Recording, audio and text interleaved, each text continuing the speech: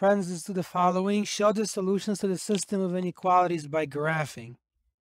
Let's begin on the first one. It says y is less than negative 1/4 x plus 2. Pretend it's an equation, so you can mark the boundary line. So y equals, in other words, negative 1/4 x plus 2. Now, from there, you can, for example, either make ax plus by equals c, that form, but you don't have to. You can just use slope and y-intercept. Let me erase that, in fact. So b, the letter for the y-intercept, we often use this too. And the slope is negative 1/4. Okay. So then we can mark this as follows. Now remember, because we have this symbol, that means it's got to be a dashed line. Okay. Besides that, we also have to know where to shade, like kind of like above or below the line. So you can always choose 0, 0 as your test point, and you just plug it in. So 0 less than negative 1/4. Plug it into the original inequality, not into anything else. That's how you avoid mistakes. Times 0 plus 2. So 0 less than 2. Well, this is true, isn't it? That's important to understand because it's telling you you're going to have to shade where 0, 0 is located in that region. Then, okay? A line divides a plane like this one into two portions. So you're going to have to shade in the portion, where 0, 0 is located. So let's do that now. Okay, so where were we? Okay, so begin at 2, and then go, let's see, 4 to the right, and then 1 unit straight down this way, like that. Now, we just have to dash this, as shown here, you see? And then the next part is, of course, to just kind of extend this, because it has to continue off kind of across the whole plane. So extend this a little bit this way, see? It kind of looks like this. Now we know, because 0, 0 makes it true, you have to shade below the line. However, I choose to show you shading, well, anyway, I have to do it by computer. So let me do that now. So this is going to be the way I'm shading here, okay? I'm shading this entire region because the point 0, 0 is in this region that I'm shading. All right, I guess the idea across, here we are. Yes, mark this. So we have this point here, 0, 0. So it makes the equality, the original one, true. Okay.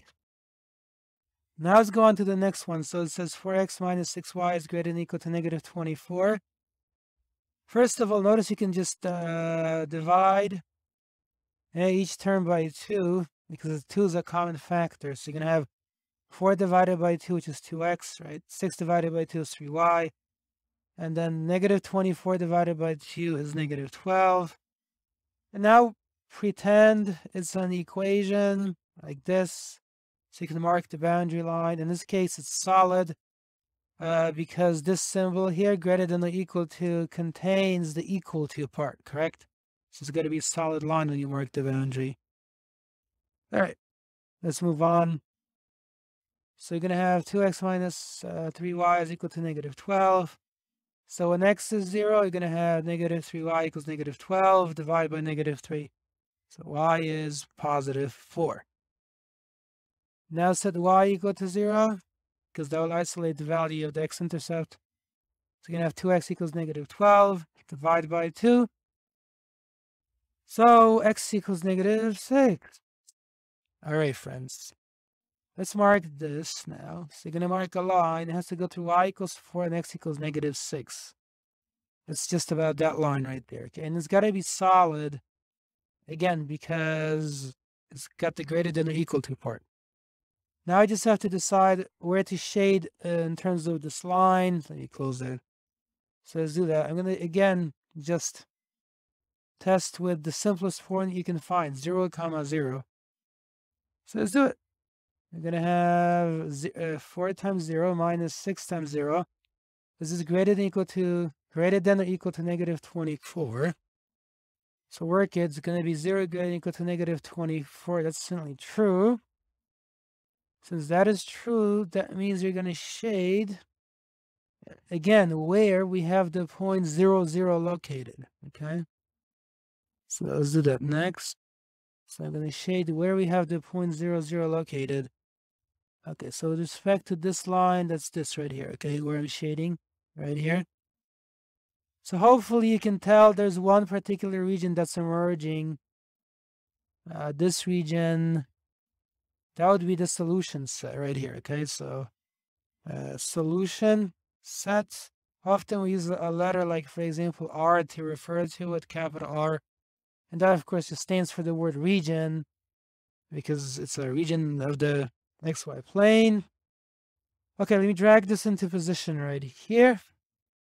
Solution set R. It might be a bit tricky to see, but I hope you can still see it. So yeah, in that case, let me just kind of erase some of it around the writing so you don't get confused like this. You see, that's the solution set.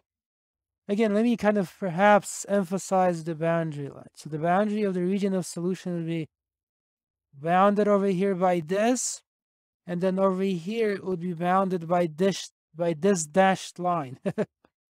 Right here, okay, by this dashed line. And then any point here makes the system true. So for example, I use 0, 0, it doesn't matter. Use some other point, you will see that it makes the system of inequalities true. Leave a like if it's been helpful.